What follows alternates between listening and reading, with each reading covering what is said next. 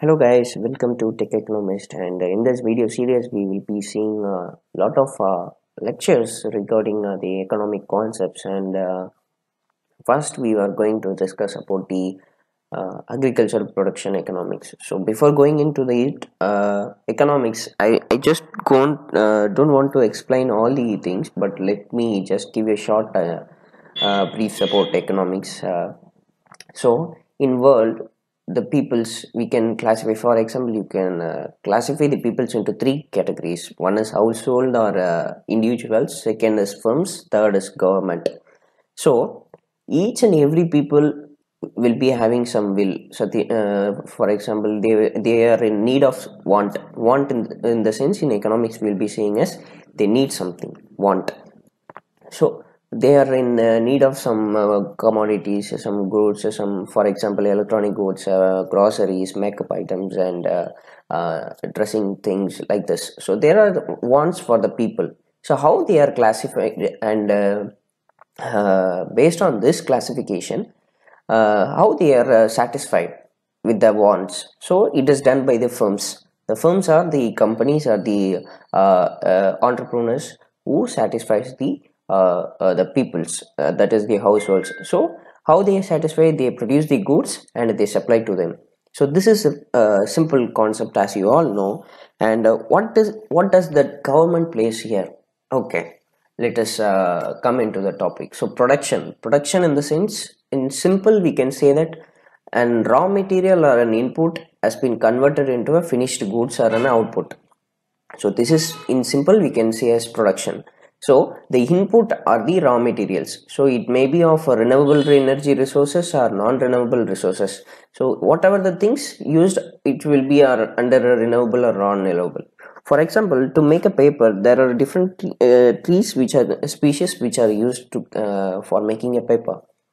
So if the trees are cut down entirely, then what would be the condition of our environment? So it is a doubt, and it is a large issue. So in this kind of things, the government involves in rules and regulations of these for these resources, and it acts as a bridge between the households and the firms. So these are the three categories we can classify the world.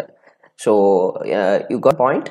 So let me get into the agriculture production economics. So production, economics, we are going to discuss in simple. Economics should be knowing, which will be telling about as allocation of resources. So there are different resources. How these resources should be allocated for producing a commodity or for utilizing it. So this will be involved in this economics. And this agriculture production economics, it is nothing but the choice of decision making.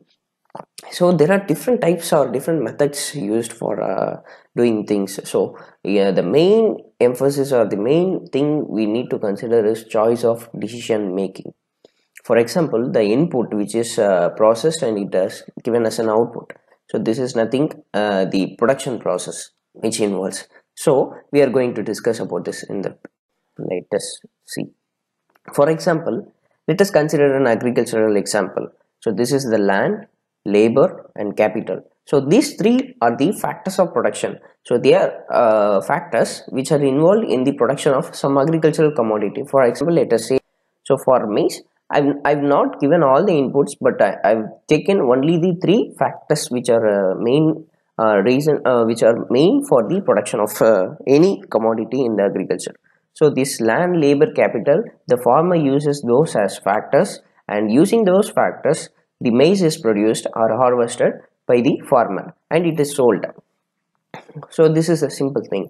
So for example, the satisfaction which is gained by the peoples, for example, for from buying a commodity, or for example, if you are willing to buy an iPhone, and if you bought the iPhone, so the feelings or the satisfaction which you get from attaining it, which is utility. So there are different kinds of utility which are formed during this process. First is form utility, which is nothing but the transformation or the conversion of a particular raw material into a finished product. For example, I would like to say an example. in homes, mom will be making some snacks at the evening times. Let us take a South Indian example.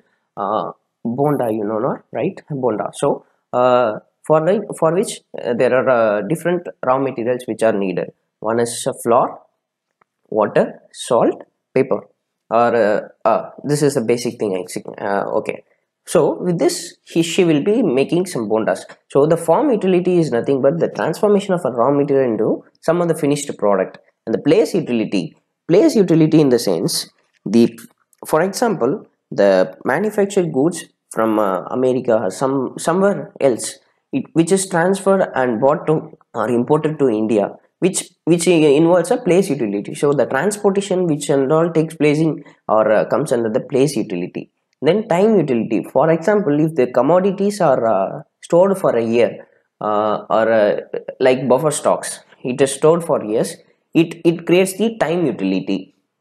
Position utility in the sense, if I'm having 3 tons of paddy and I'm selling the 3 tons of paddy to someone else, so the ownership gets transferred from myself to another. So this comes under the position utility.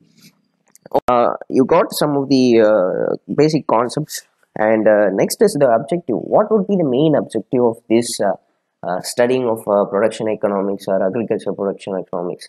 So let us assume you are an business person and you are running an industry. So what would be your main goal or objective? One is maximization of profit. So every individual in a every entrepreneur or every CEO or every person of a business, he will be maximizing the profit. His main goal is be maximization of profit. Okay. The next one is minimization of cost. We will be discussing about how it can get maximized and these things in future slides. And minimization of cost, which in the sense includes that, for example, yeah, again the same bonda concept. For example, there are 3 children in a home, and the mom wants to make bonda for her snacks, evening snack. So there is a 25 kg of flours with her, and she want to prepare bonda for her children's. So what she will be doing, whether she is going to use entire 25 kgs of bonda for making a bondas for the 3 peoples? No. So she will be taking a certain quantity of inputs and water, a pinch of salt, a pepper, which will be mixed and it will be fried and put up. So she will not be using entire input. For example, entire flour will not be used. So if she uses entire flour, it is of it is of waste. You can understand, I think so. So the cost, the usage of input should be minimized. The cost of usage of input should be minimized. And the third one is optimization. So optimization, in this we will be discussing out in terms of quantities. So same quantities. For example, there are 10 peoples. Assume that there is only 10 peoples and there is a firm. One firm and 10 peoples are there. So in among the 10 peoples, only 3 of them are needed of the product which are produced by the firm. So the firm is producing 10 products.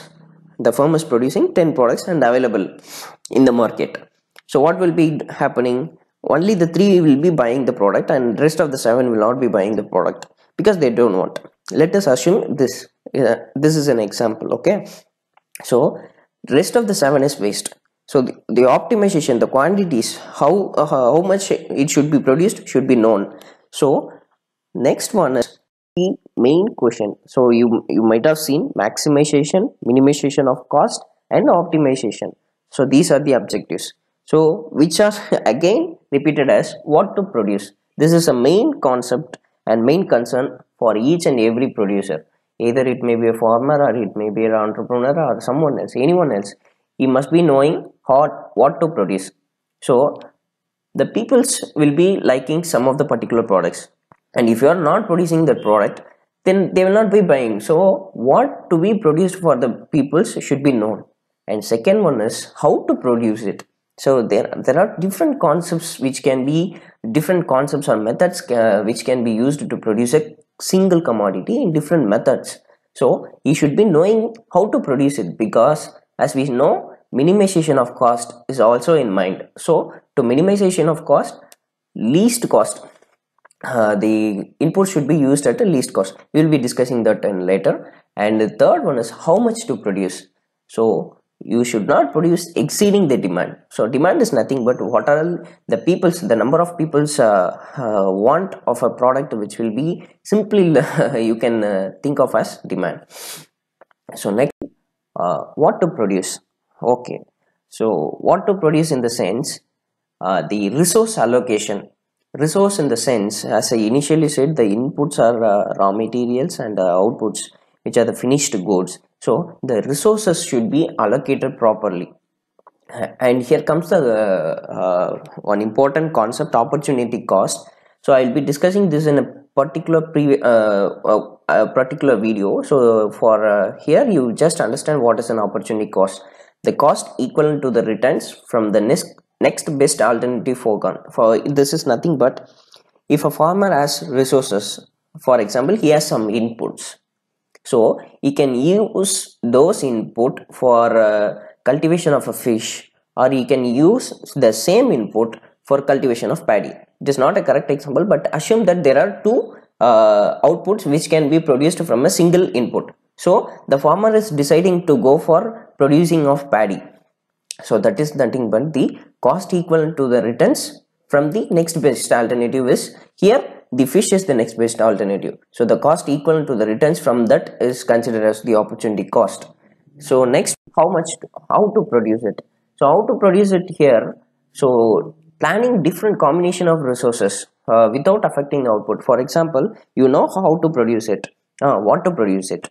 Next one, for example, if you are keeping an quantity, how much to be produced. So you will not be changing the output quantity, but you will be changing the inputs, different combination of inputs.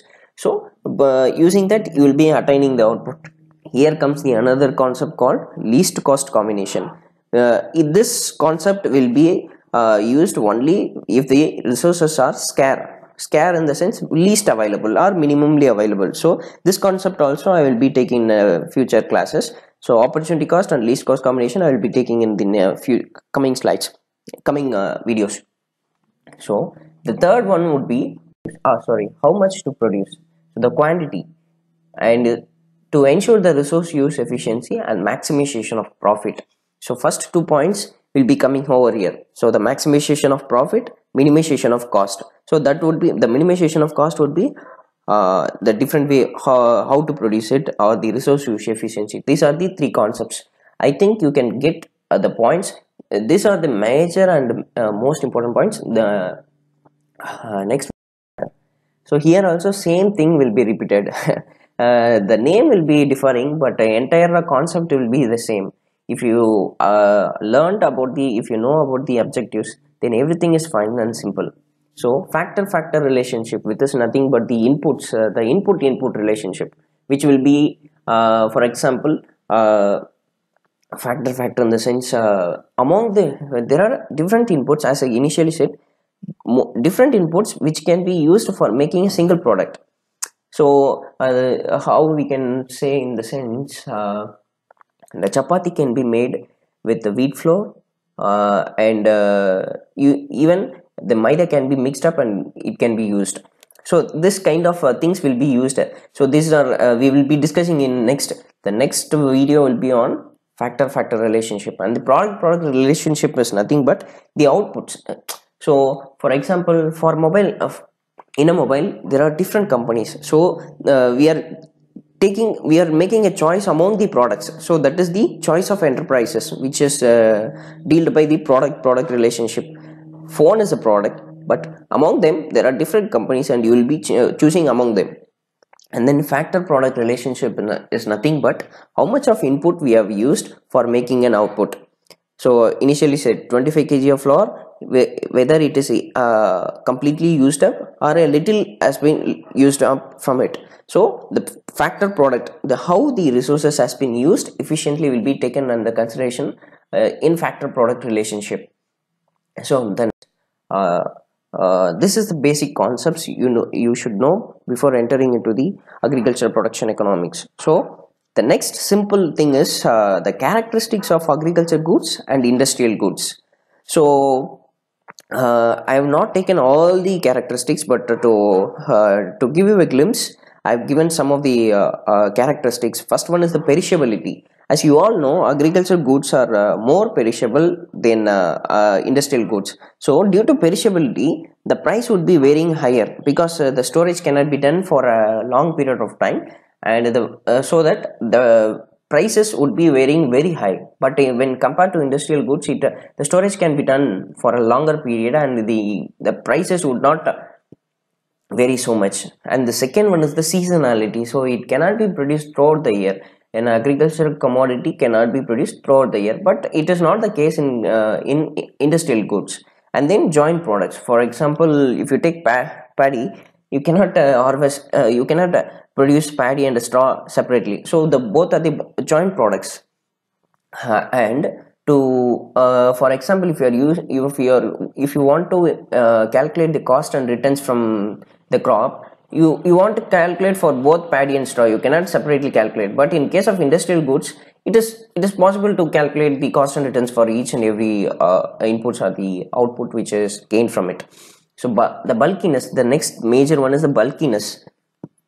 For example, if you take potatoes, it takes huge transportation and storage facilities. It takes, so there is a lot of cost which will be going for transportation and storage, but it is not so indicatable or noticeable under industrial goods.